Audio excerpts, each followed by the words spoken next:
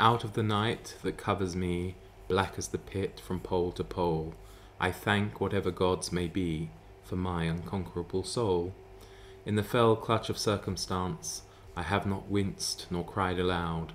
Under the bludgeonings of chance, my head is bloodied, but unbowed. Beyond this place of wrath and tears looms but the horror of the shade, and yet the menace of the years finds and shall find me unafraid. It matters not how strait the gate, how charged with punishments the scroll.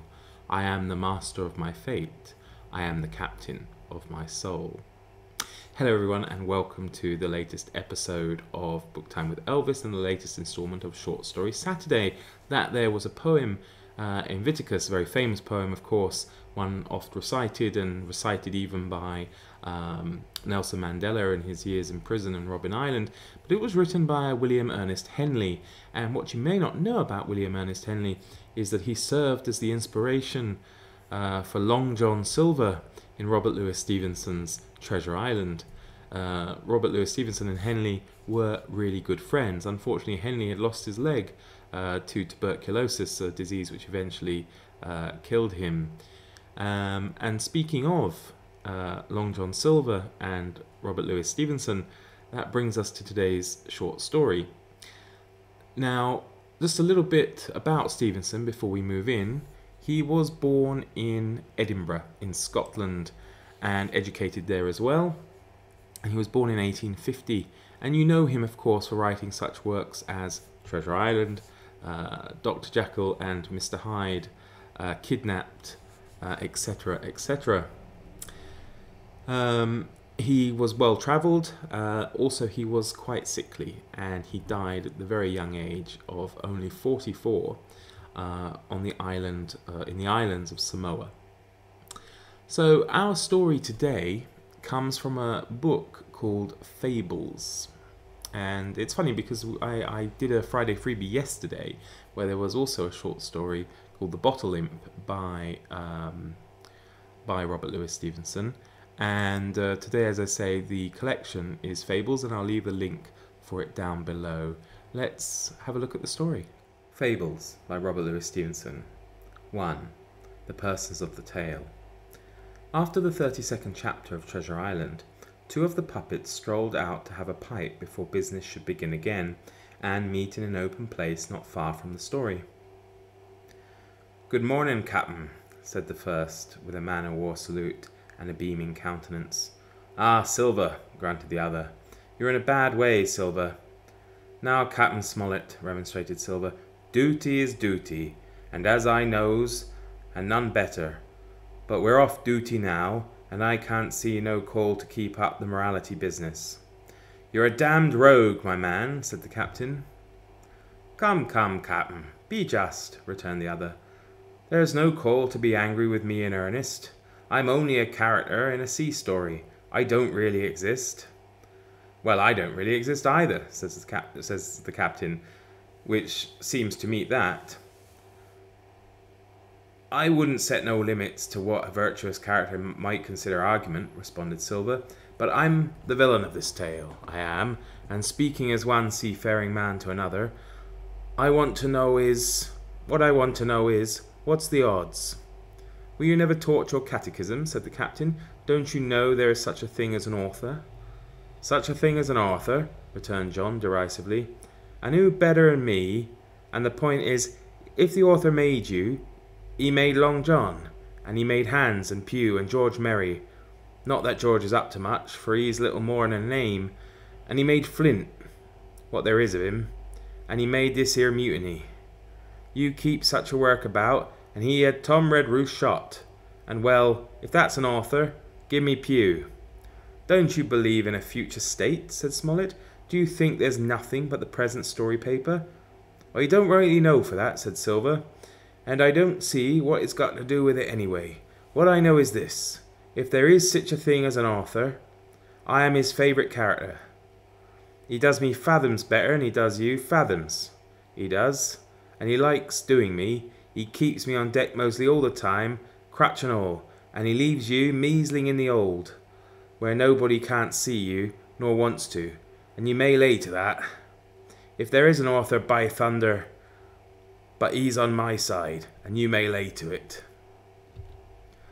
"I see he's giving you a long rope," said the captain, "but that can't change a man's convictions. I know the author respects me. I feel it in my bones. When you and I had that talk at the blockhouse door, who do you think he was for?" "My man." "And don't he respect me?" cried Silver. "Ah, you shouldn't have heard me putting down my mutiny. George, Mary and Morgan and that lot. No longer ago in last chapter. You heard something then. You'd have seen what the author thinks of me. But come now, do you consider yourself a virtuous character clean through?" "God forbid," said Captain Smollett solemnly. "I'm a man that tries to do his duty, and makes a mess of it as often as not. I'm not a very popular man at home, Silver, I'm afraid." And the captain sighed. "Ah," says Silver. "Then how about this sequel of yours? Are you to be Captain Smollett just the same as ever, and not very popular at home, says you? And if so, why it's Treasure Island over again, by thunder, and I'll be Long John, and Pugh'll be Pugh, and we'll have another mutiny as like as not. Or are you to be somebody else? And if so, why? What the better are you, and what the worse am I?" "Why, look here, my man," returned the captain. "I can't understand how this story comes about at all, can I? I can't see how you and I, who don't exist, should get to speaking here, and smoke our pipes for all the world like reality. Very well. Then, who am I to pipe up with my opinions? I know the author's on the side of good. He tells me so. It runs out of his pen as he writes.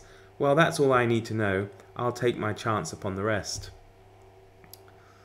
"It's a fact he seemed to be against George Merry," Silver admitted musingly, "but George is little more than a name at the best of it," he added, brightening. "And to get into soundings for once, what is this good? I made a mutiny, and I been a gentleman of fortune. Well, but by all the stories you ain't no such saint. I'm a man that keeps company very easy, even by your own account. You ain't. And to my certain knowledge you're a devil to haze. Which is which? Which is good and which is bad? Ah, you tell me that. Here we are in stays, and you may lay to it." "We're none of us perfect," replied the captain. "That's a fact of religion, my man. All I can say is, I try to do my duty, and if you try to do yours, I can't compliment you on your success." "And so you was the judge, was you?" said Silver derisively. "I would be both judge and hangman for you, my man, and never turn a hair," replied the captain. "But I get beyond that. It mayn't be sound theology, but it's common sense, and what is good is useful too, or thereabout, for I don't set up to be a thinker. Now, where would a story go if there was no virtuous characters?" "If you go to that," replied Silver, "where would a story begin if there wasn't no villains?" "Well, that's pretty much my thought," said Captain Smollett. "The author has to get a story, that's what he wants, and to get a story, and to have a man like the Doctor, say, given a proper chance, he has to put in men like you and Hans. But he's on the right side, and you mind your eye. You're not through this story yet. There's trouble coming for you." "What'll you bet?" asked John.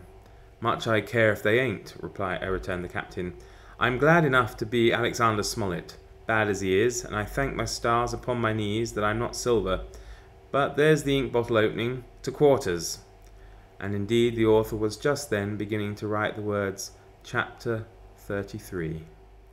That was great fun. What a lovely little treat for those who love Treasure Island. I have to say it was a new one for me. I didn't know it existed until a few weeks ago. And what a nice idea to have two of your characters discussing philosophy, if you like, and I really enjoyed it. And what two great characters to have, the opposing sides of Captain Alexander Smollett and Long John Silver, or Barbecue to his mates. Yeah, it was really good fun, and I hope you enjoyed it. And I don't know, there are probably other examples. I'm thinking of oh gosh. The two characters from Hamlet and the play where they are talking, Guildenstern and somebody or other. I'm going to have to check it. That's right, Rosencrantz and Guildenstern, characters from Hamlet, and they're in a play, of course, by Tom Stoppard. The full name, of course, is Rosencrantz and Guildenstern are dead.